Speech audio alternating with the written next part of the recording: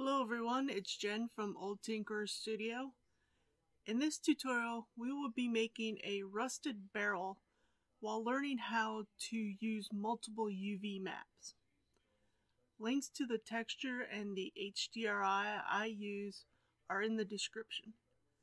So let's get on with the tutorial.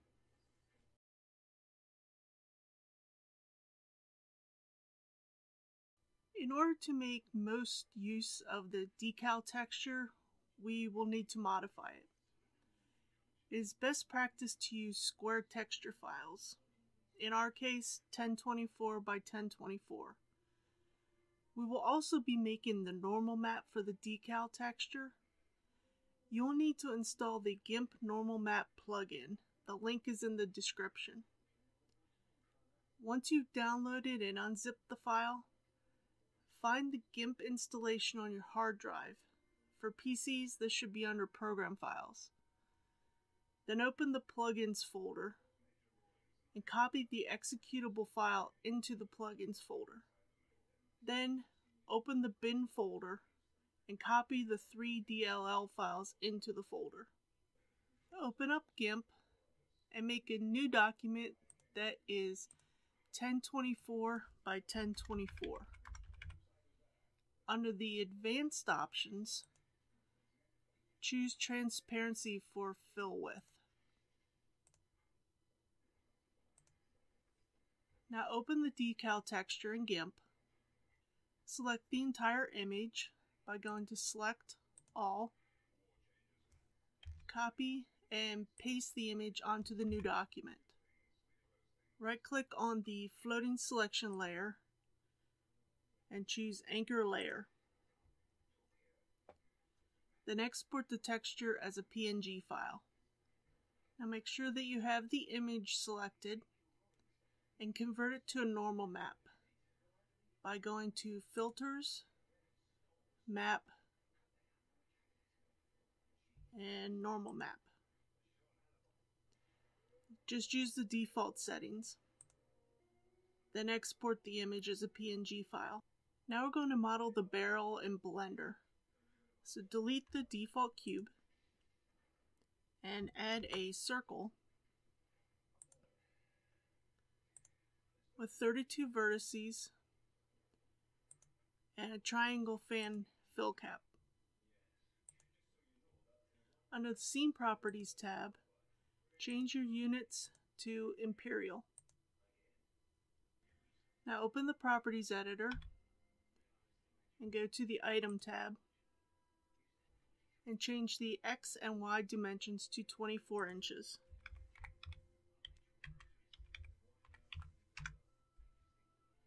Tab into Edit mode and extrude the barrel along the Z-axis. Tab back into Object mode and change the dimension for the Z-axis to 35 inches. And close the Property Inspector. And don't forget to apply the scale. Tab into Edit mode and add 2 horizontal loop cuts. Add 2 horizontal loop cuts to the upper third of the barrel. Then scale these loops along the Z-axis by 2.8. Then repeat this process for the other 2 sections of the barrel.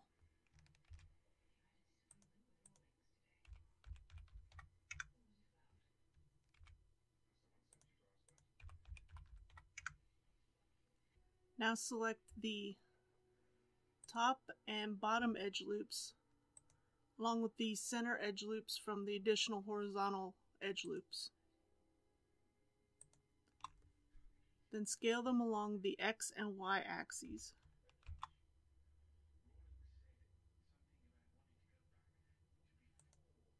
Now select the top and bottom faces.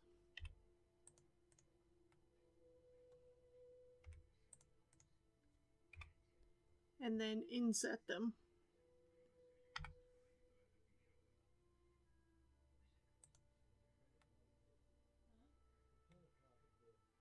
Then extrude the faces along the Z-axis to add a lip to the barrel.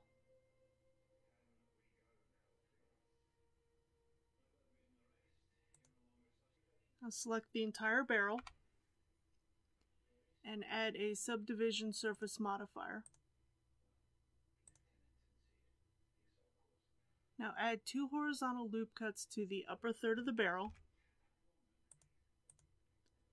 Then scale them along the Z-axis by 2.9. And repeat this process for the other 2 sections of the barrel.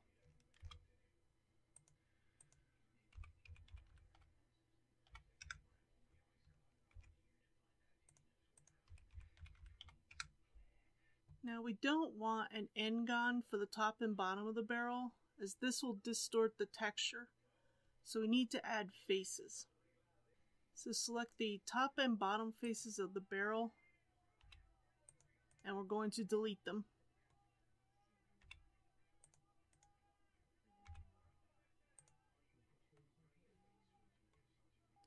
Go into vertex mode and select 4 vertices in the top center of the barrel and fill in a face. Then repeat this process for the next 4 sections.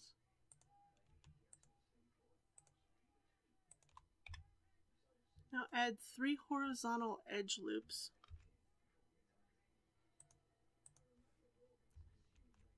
And then scale them along the Y-axis so they're flat.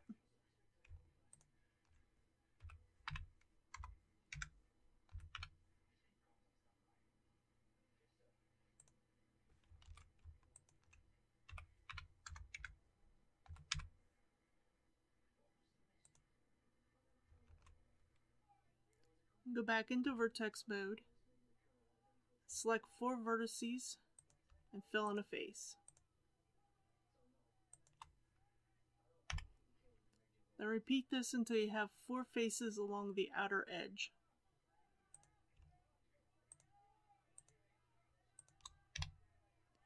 Then repeat this entire process for the other half of the barrel top.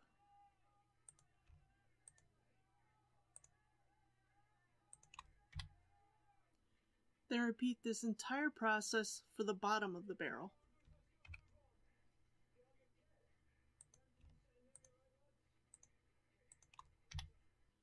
Now, under the UV editing workspace, make a new map and name it barrel.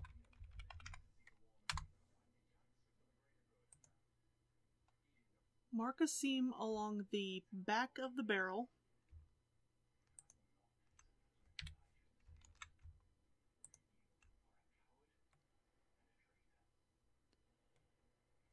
And also along the center of the top and bottom of the barrel.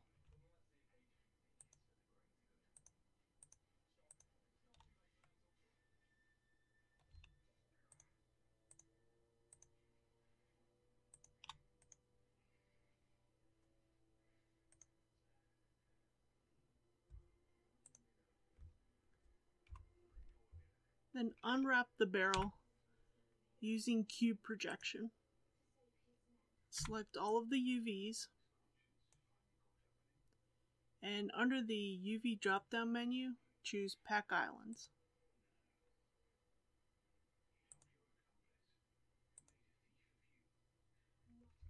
And export the UV map. Now let's just set up a simple 3-point lighting setup. Tab into Object Mode. Select the light. And change it to an area light.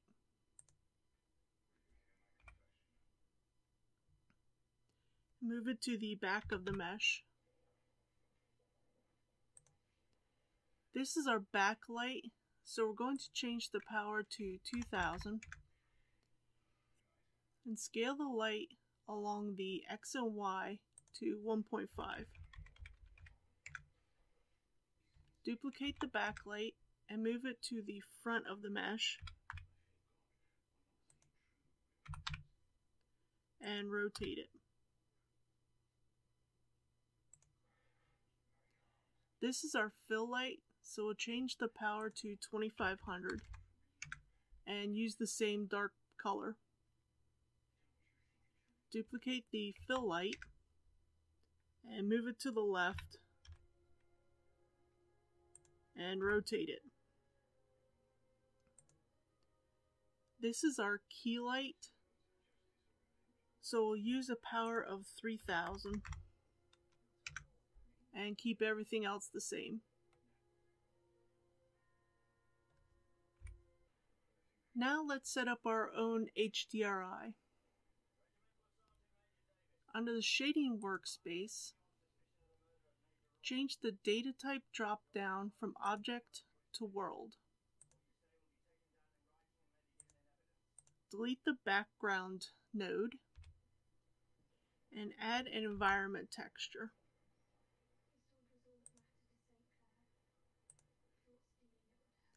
Then open up the HDRI. Then connect the color output of the environment texture node to the surface input of the world output node. Now if you don't want the HDRI to be shown in the file render, open the Render Properties tab and twirl open the Film section and check Transparent. Now still under the shading workspace, select the barrel and change back to object mode. Add a new material, we'll call it metal. Add an image texture node. And open up the metal texture. Then connect the image texture's color output to the BSDF shader's color input. Change the BSDF shader's metallic slider to 0.9. Add a second image texture node.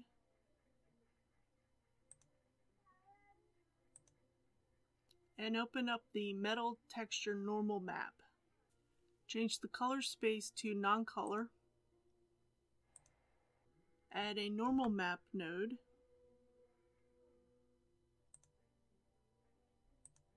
Connect the image texture's color output to the normal map's color input. And connect the normal map's output to the BSDF shader's normal input. And you can change the strength of the normal map as desired. Then select all the nodes except for the material output node and join them with Ctrl J. And right click on the frame and rename it to metal.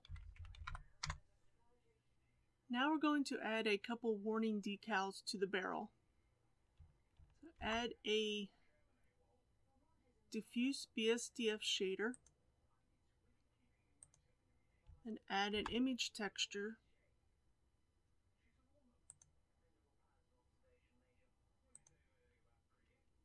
and open up the decal image and connect the image texture's color output to the diffuse shader's color input.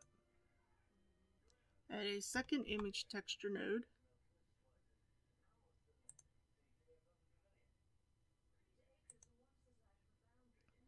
Open the decal texture normal map. Change the color space to non-color. Add a normal map node.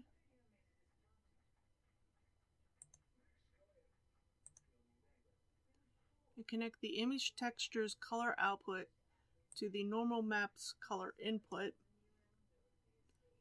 And connect the normal map's normal output to the diffuse shader's normal input. Then add a mix shader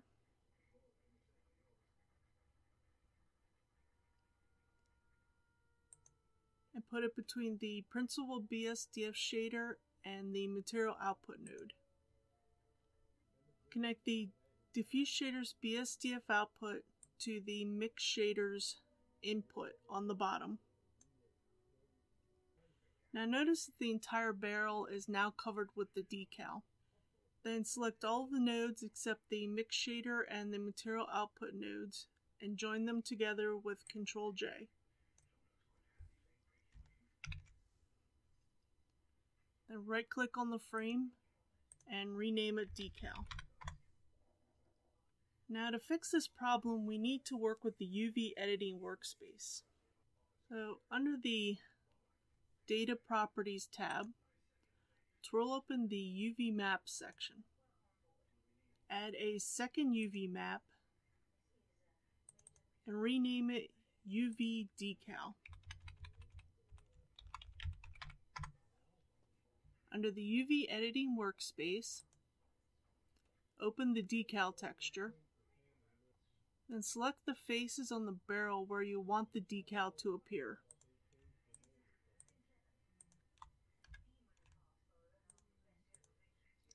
Then unwrap the faces with a simple unwrap, and then move them away from the UV map.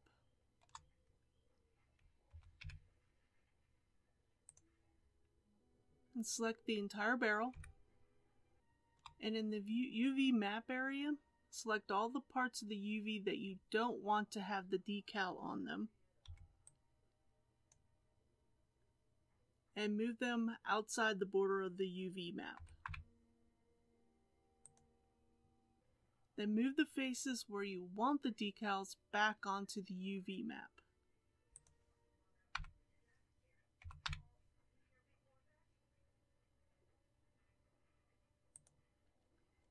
And scale the unwrapped faces to the same size as the texture.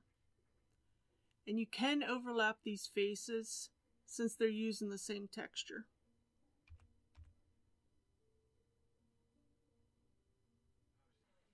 Now under the Shading workspace, add a UV map node to the metal frame.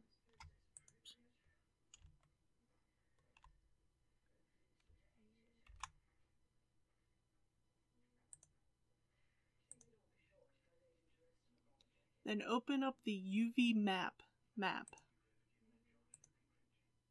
Then connect the UV map's UV output to the image texture's vector input. And change the extension from repeat to clip. Open up the UV map on the normal map node and change the extension from repeat to clip. Add a second UV map node and add it to the decal. Open up the UV decal UV map and connect the UV map's UV output to the image texture's vector input. Change the extension of the texture image from repeat to clip. Then open up the UV decal on the normal map node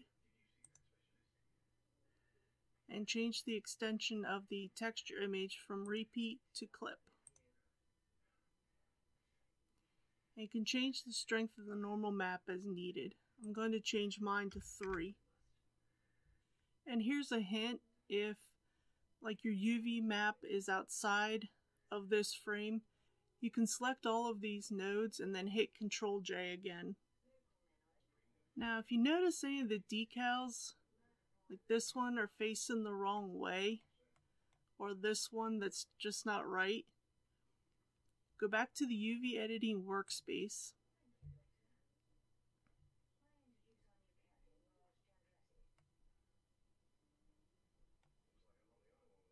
and then change over to your material preview.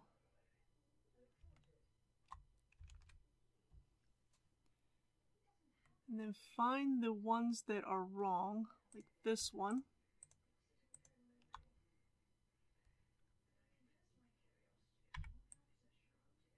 And make any necessary changes.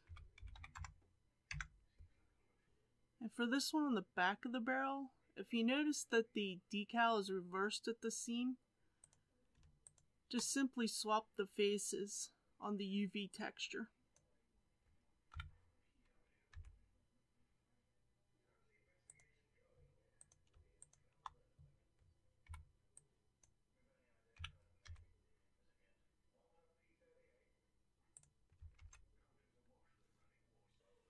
If you're interested in learning more about 3D art and animation, don't forget to subscribe and turn on the notification bell.